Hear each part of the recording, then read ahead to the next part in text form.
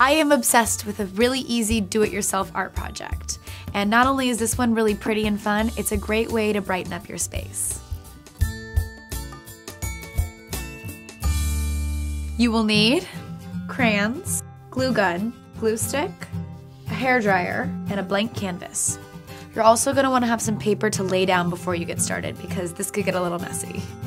You're going to start with lining up the crayons in the order you want them in, and then one by one, you're going to glue them to this canvas.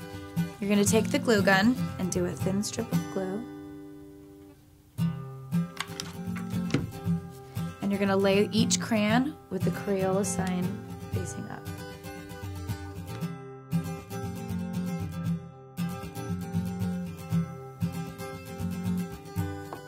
For mine, I chose an array of reds and pinks, but really you can do whatever you want. You can do all one color, or you can even do a rainbow.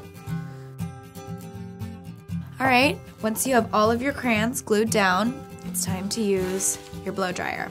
You're going to put it on high heat, and you're going to blow dry as close as you can to the crayons without touching them.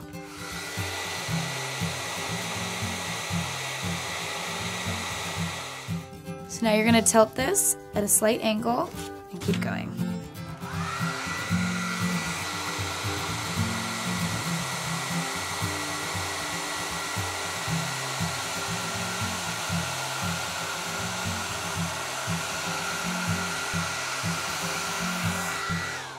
And the really cool thing about these is that you can let it dry, and if you decide you want to melt it more or make a different design, you can go back and heat it up again because it's wax, so it's just going to keep on melting.